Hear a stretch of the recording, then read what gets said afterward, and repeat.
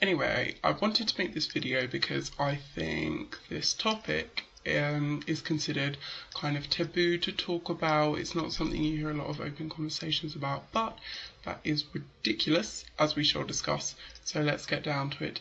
Today we are talking about female menstrual cramps, minor headaches, and they basically just make you feel good without needing another person there. So what could be better?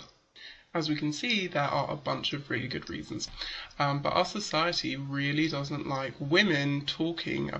Everybody knows that guys masturbate.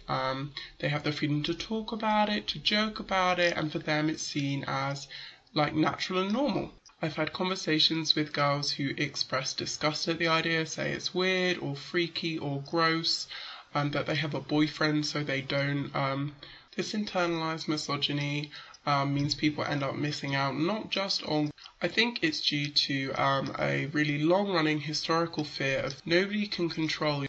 Nobody can say you must get off on this or you can't be aroused by patriarchal systems. That is really scary because it's an aspect of women that is completely beyond their control. I mean, if women openly acknowledge this, God forbid, they might actually start demanding it. In the 1970s, Anne Cote, I think that's how you say her name, declared that nobody ever sat me down in biology and said, you know, this is a clitoris.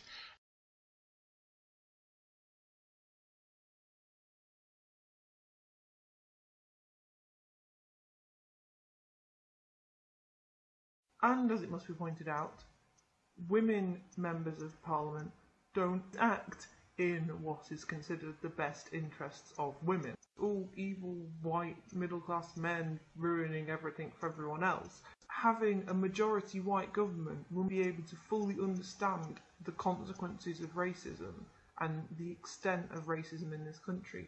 Having a majority male government will be able to understand the consequences of sexism and the extent to which sexism is still prevalent in this country.